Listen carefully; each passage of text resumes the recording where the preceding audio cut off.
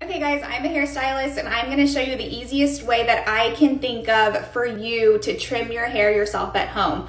Before I get started, obviously use your discretion.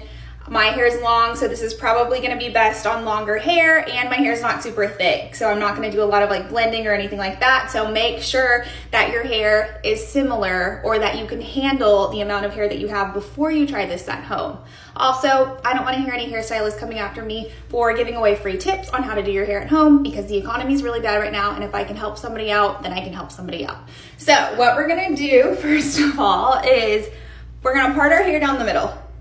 All the way down the middle. So like, I mean like all the way back to the nape of your neck, like so.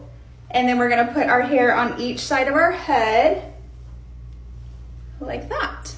Then we just grab our shears. Okay, and then this is important. We wanna make sure that it's all combed down and we're using a lot of tension with our fingers.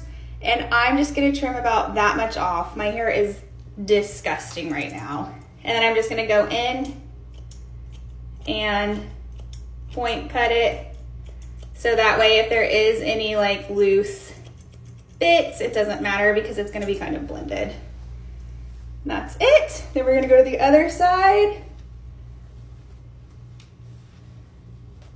Do the exact same thing.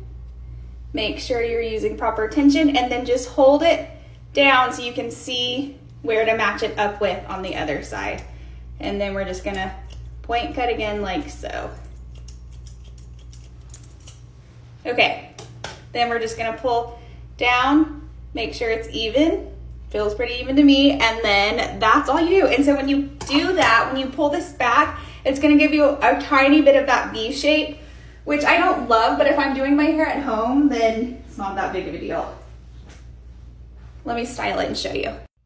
Okay guys, it's styled, and I just would like to add that obviously I just cut the bottom. It's nothing fancy. This is just to hold you over until you can either afford to get your hair cut again, or you know, you're just trying to save money, or you just want to do it yourself at home really quick. I obviously didn't cut any layers or anything around my face, literally just the bottom to keep it healthy. Super simple. It doesn't have to be crazy hard.